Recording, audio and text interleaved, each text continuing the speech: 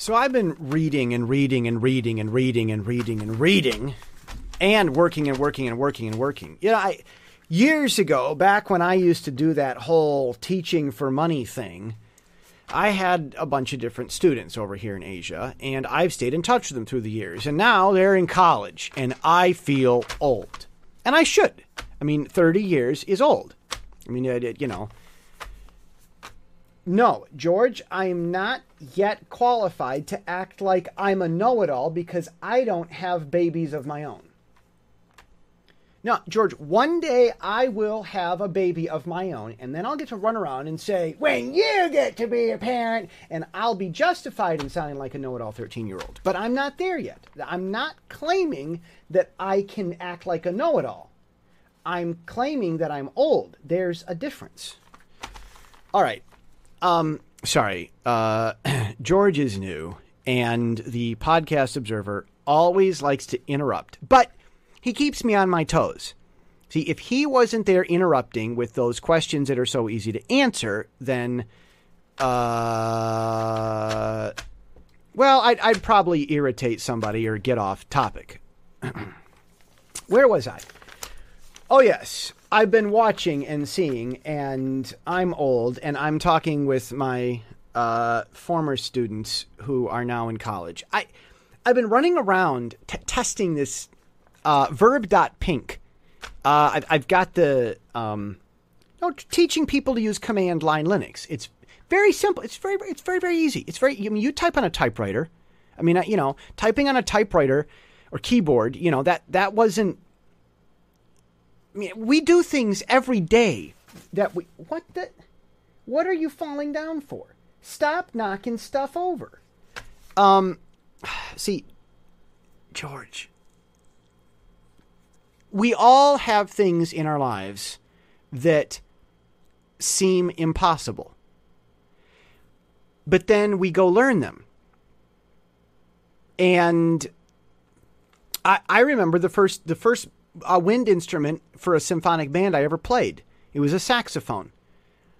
You know, the guy there had his truck with the different instruments. You know, I was 10 years old, going on 11, ready to enter music school. And the guy pulls out the truck, and he's got a little van there, pulled out an alto saxophone, told me to blow into the thing. I made a noise. He looked at my parents and shrugged, you know, eyebrows up. Huh? You know, maybe, you know. You never know until you try.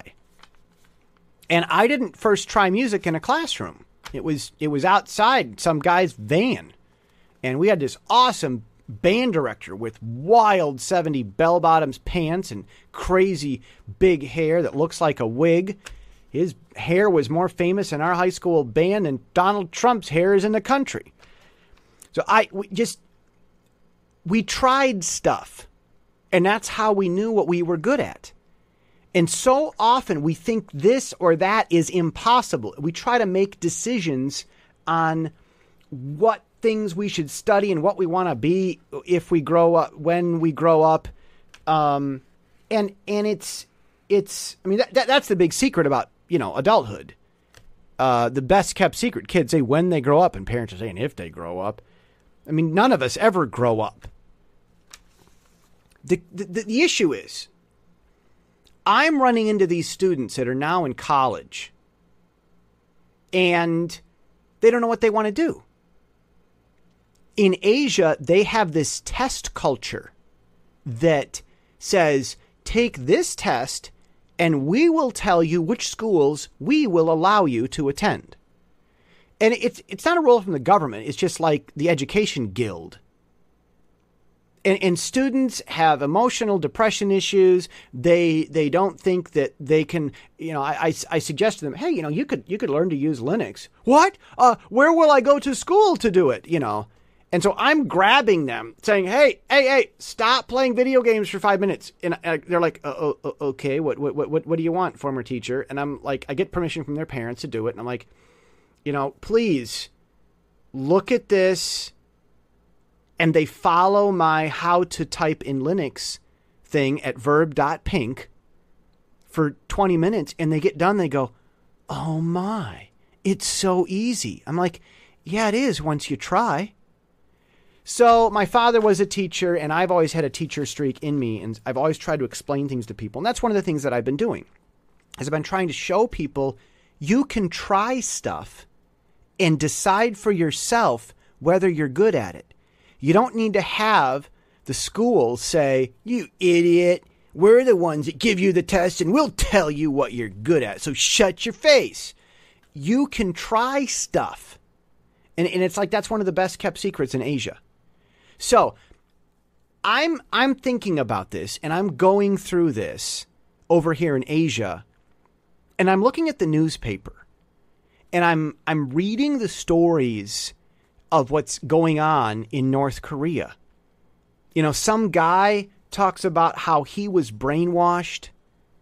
He went into the military and it was not what he thought it was. His parents would turn him in thinking that turning him in would help him because he was mentally sick for not loving the government. Kind of like people think about their pastor in the Sunday morning cult. And this girl leaves North Korea. She goes back to North Korea after being on TV in South Korea. And she says that it was terrible trying to get money. You know, I've talked to the Russians. I had a Russian classmate. Most people in our school didn't know that she was a Soviet. Maybe not Russia. It could have been Ukraine or something, but it was under Russian control. And they actually escaped and came to America. And a lot of us classmates didn't know that.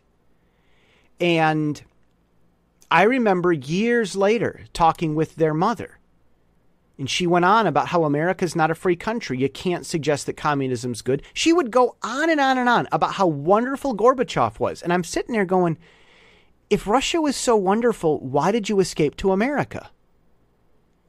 I remember talking with the guy in New York. Same thing. He had escaped from the Iron Curtain to get to America to New York, found a job as a janitor, and all he could do was talk about how wonderful Gorbachev was.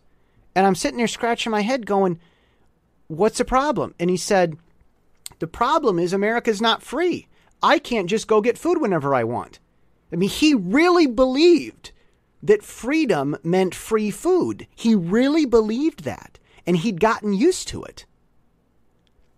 And like this happens. When you have to work to put food in your own mouth, like it's not easy. But that's what gives us new ideas to go forward. But if you don't know that, you don't know that. It's hard to learn.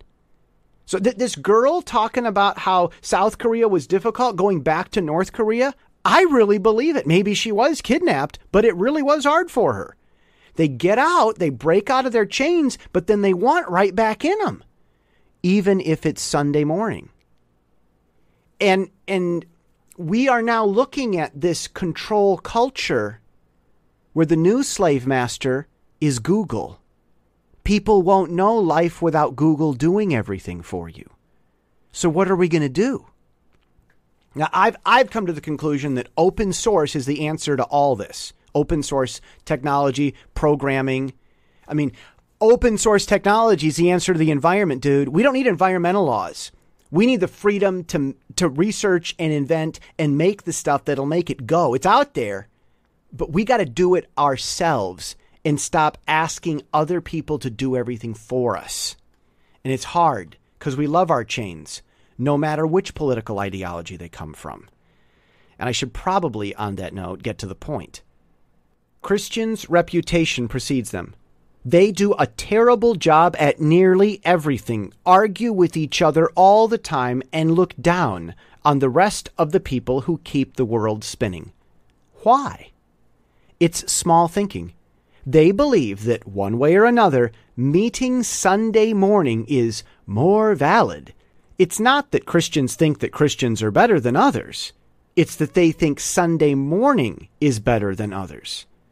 But if God made everything, isn't every day equally valid? Isn't all fellowship equally real? If Jesus is so big, Sunday morning is too small for him to fit. And that's the point. I'm Jesse Steele, jessesteele.com.